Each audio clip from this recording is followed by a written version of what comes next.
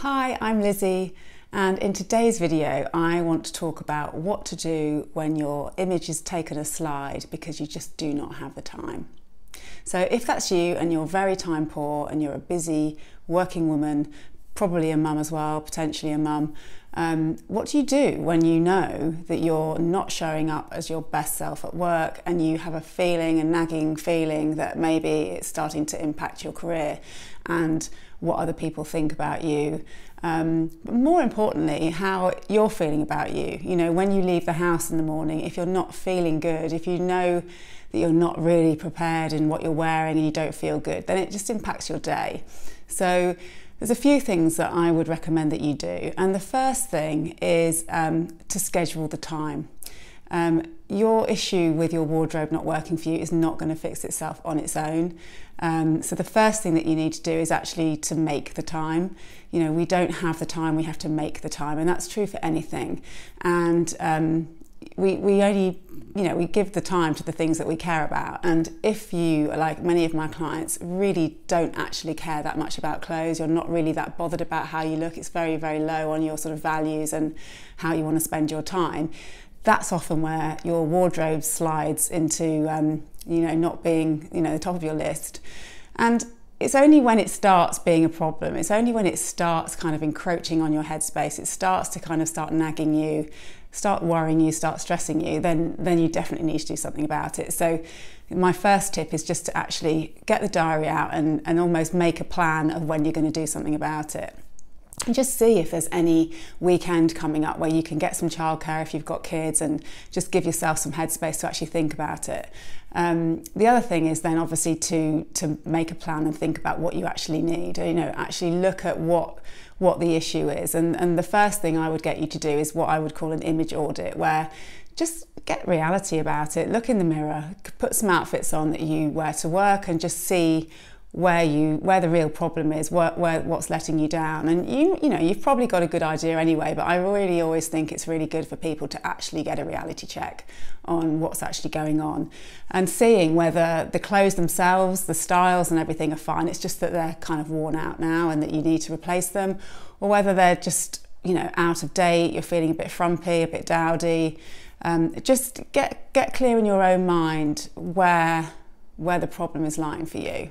And once you've got that, you're much more likely to think, right, okay, I'm a bit clearer now on what the problem is and I'm going to take some action on it.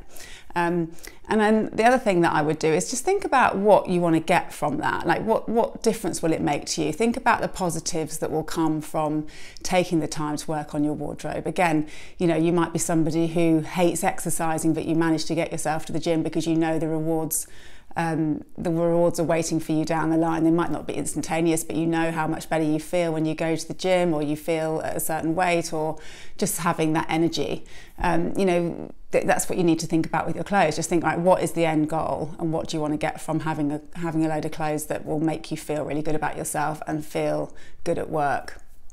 And then the next thing really is just to actually then put the time in for when you're going to go and do a clear out of your wardrobe, when you're going to do a shop for the pieces that you need, and then schedule that in and just really think about how you're going to make that work. And as I said, if it's it's not about multitasking, it's not a day for you to be going with your kids in tow or anything. It's a really it's part of your career, it's part of your business. So just put that time in and mark it like you would if you were preparing for an interview, or if you had a big speech to do. You wouldn't be kind of juggling it and doing it while you're doing other things. You'd put your attention on that. So the multitasking part is actually really important. Don't try and squeeze it in amongst a million other things.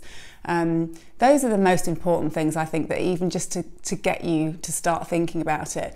And the final point really is that I realise that so many women have got an idea that they should know about their style and they know about their clothes, and it's almost like they don't ask for help like they would in other areas of their life that they were kind of not keeping up with. So for example, if your house was starting to look a little bit worn, if your front door, the paint started chipping off a bit and your hall looked a bit bashed around, the paint starting to look a bit worn after a few years, you wouldn't be waiting for the moment where you had time to go to the DIY store and buy loads of paint and paint the walls.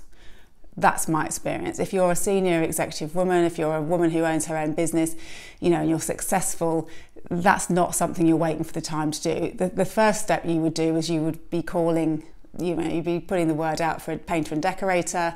And yes, the work you might have to do would be choosing the paint colours and things like that, but you're not going to be up that ladder painting that wall. So I would ask you to start thinking about your wardrobe in the same way. It doesn't have to be something that you have to do all on your own. You know, you can go from anything from, you know, making an appointment with an in-store personal shopper, all the way up to hiring someone like myself who can help you, you know, with your style and wardrobe, particularly in the case of what I do is in line with what your business goals are. So just start to think about, maybe would it be such a stretch for you to think about actually asking for help and realizing that it isn't something that you have to do on your own. So those are the main points that I would say for you to start just thinking about if you're particularly time poor and you're struggling to make your, you know, your image up to scratch with how you want to be perceived and how you want to feel. So don't put it off any longer. If you have got a wardrobe that's letting you down and you're time poor, it won't fix itself on its own. So you do have to start thinking about how to put the time in to make it work for you. So I hope that those tips have been useful, and just to plant the seed and help you to start thinking about how you might be moving forward to make an improvement. All the best with that, and I really hope that you get some confidence and you go forward and help your wardrobe to look better so that you feel better.